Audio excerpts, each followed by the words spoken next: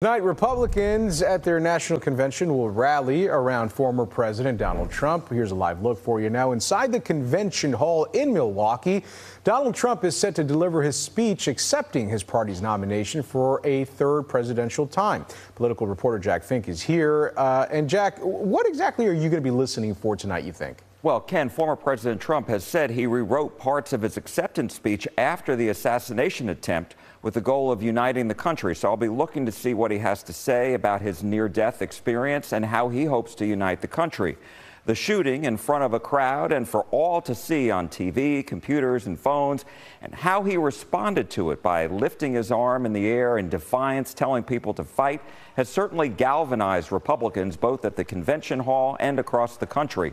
Delegates to the Republican National Convention from North Texas have told me because of that moment, they feel even more inspired now to stand up, go to the polls in November, and vote for Trump.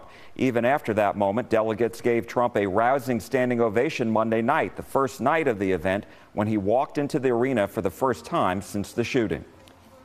The inspiring thing was when he put that fist up and he was like, I'm going to fight. I may be down coming up off the ground.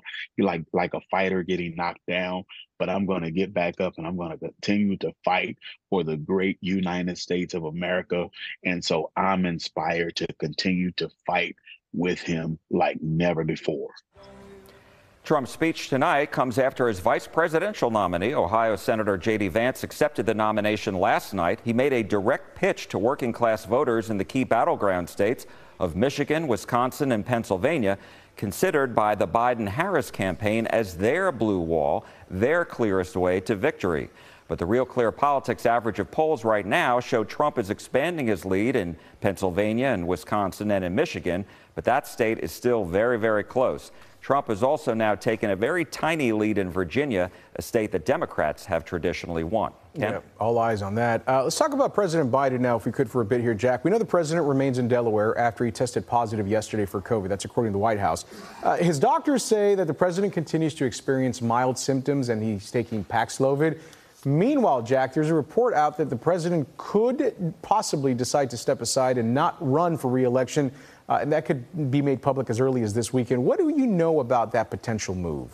Well, that report, Ken, came from Axios, and they say several top Democrats have told them that the continuing pressure on the president to leave the race is having an impact, and that, as you said, he may drop out as early as this weekend. Now, Democratic Party leaders reportedly told the president they don't believe he can beat Trump again, and they worry that Democrats will lose the Senate and not be able to regain the House.